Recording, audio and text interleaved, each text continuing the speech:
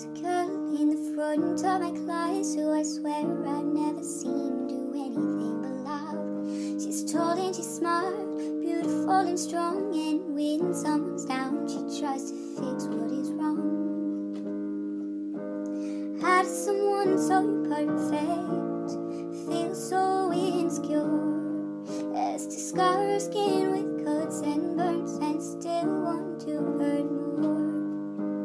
How does someone so loving learn to hate her own guts, drawing a picture on her arms with a blade as if her mind isn't dark enough?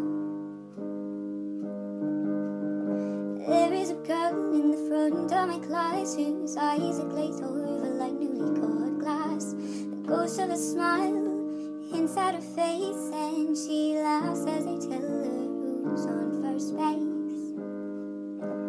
How does someone so perfect feel so insecure as to scar her skin with cuts and burns and still want to hurt more? How does someone so loving learn to hate her own guts, drawing a picture on her arm with a blade as if her mind isn't dark enough? There is a girl in the front of my class, so sad you find it rare to see her smile alive.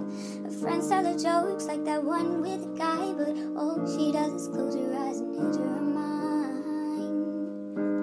How does someone so perfect feel so insecure as to scar her skin with cuts and burns and still want to hurt more?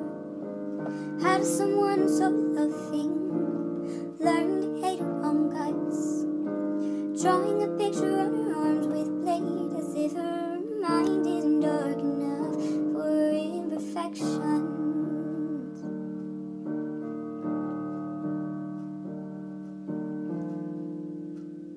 There was a girl in the front of my class who yesterday took the breath that was her last.